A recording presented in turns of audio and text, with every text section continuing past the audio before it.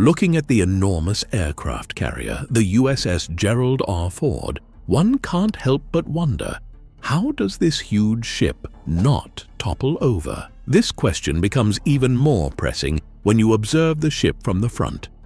An arrow-shaped hull juts out of the water, expanding and rising up like an upside-down pyramid. The design makes it appear that the ship could tip over at any moment. It gets more intriguing.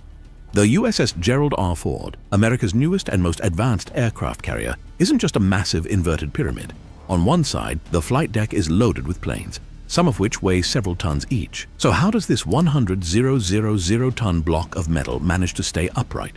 Or are the sailors of this enormous ship playing a dangerous game with gravity and the sea? Let's break it down by starting with a simpler question. Why doesn't a ship sink, even if it weighs tens or hundreds of thousands of tons?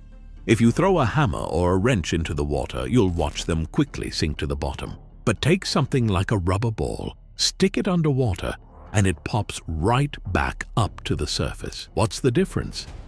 It all comes down to a force called Archimedes' Principle. This principle states that the upward buoyant force exerted on a body submerged in a fluid is equal to the weight of the fluid that the body displaces. Simply put, if the weight of the object is less than the weight of the water it displaces, the object floats. So what about the steel, multi-decked, missile-loaded USS Gerald R. Ford? How does it stay afloat? As it turns out, despite all the planes, missiles, fuel, and equipment on board, the average density of the aircraft carrier is lower than that of water.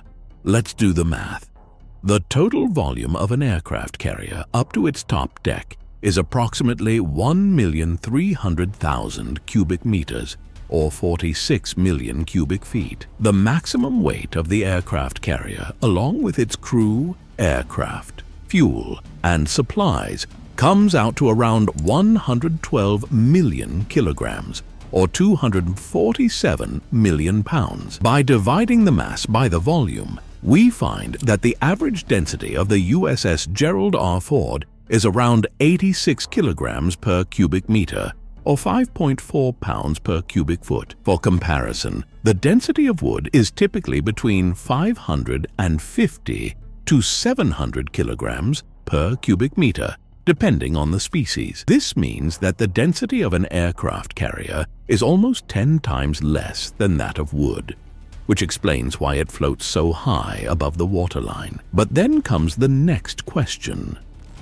Why doesn't it tip over? The buoyant force that keeps the ship afloat is applied at the center of the submerged portion of the hull, a point called the center of buoyancy. If the ship tilts, this center shifts along a curve. The intersection of the ship's vertical axis and the vector of this buoyant force is called the metacenter.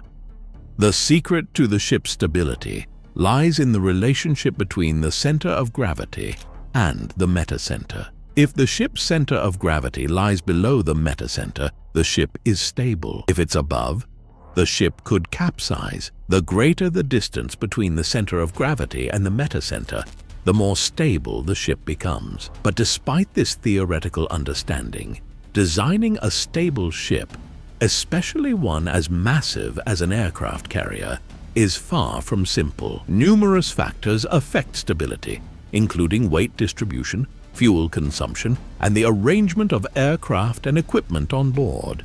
If not managed correctly, stability could be compromised. And history is full of examples where stability issues led to disaster. For instance, on April 16, 2014, the South Korean ferry Sewol capsized, killing more than 300 people, mostly school children. The main causes were overloading and improper cargo placement. During a turn, the ferry tilted, and the overloaded cargo caused a complete loss of stability, resulting in the tragic capsize. The USS Gerald R. Ford, like any aircraft carrier, is constantly managing weight shifts.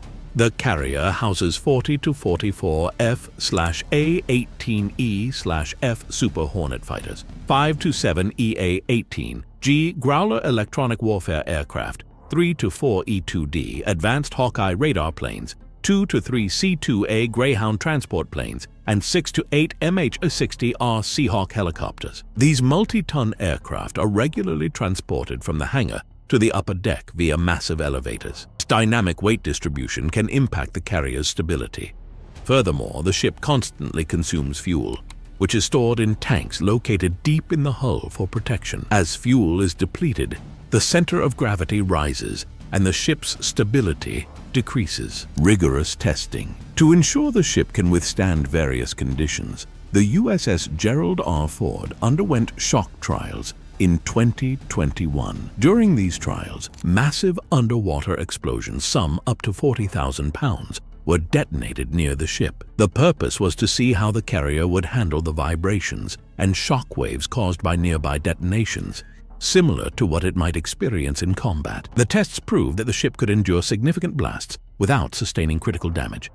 Additionally, the carrier undergoes maneuverability tests, where it makes sharp turns at high speeds. Aircraft carriers, despite their enormous size, must be able to change direction quickly to avoid threats like torpedoes or missiles. Watching the USS Gerald R. Ford, a 100,000-ton ship, tilt 30 degrees during a sharp turn at 30 knots, 55 kilometers per h or 34 miles per hour, is a testament to its incredible design. Achieving stability. The stability of the USS Gerald R. Ford is maintained through several measures. First, the hull is specially designed to keep the center of gravity low and the center of buoyancy high. The bulbous bow at the front not only reduces water resistance but also enhances stability. Next, the ship has a ballast system, which helps balance the ship by pumping water in and out of tanks strategically located on the sides and keel of the ship. This system is automated but can be controlled manually for special operations,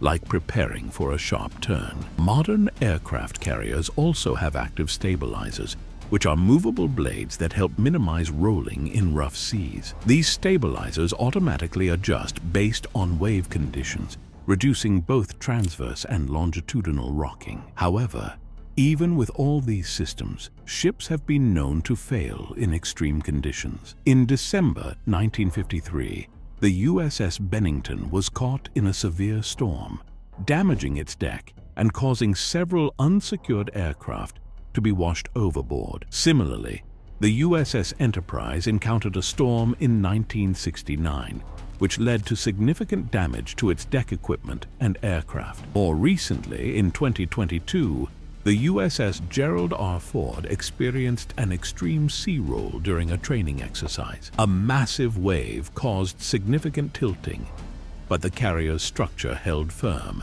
and there was no damage to the aircraft. Surviving enemy strikes aircraft carriers are not only vulnerable to natural forces, but also to enemy weapons. In the past, a coordinated attack by Soviet supersonic bombers was considered necessary to take down an American carrier. It would have required dozens of bombers and cruise missiles, with an expected loss of up to 50% of the attacking force. However, with the advent of hypersonic weapons, such as Russia's Zircon missile and China's DF-17, the threat has increased. Fewer missiles are needed to penetrate the carrier's defenses, making survivability a bigger challenge.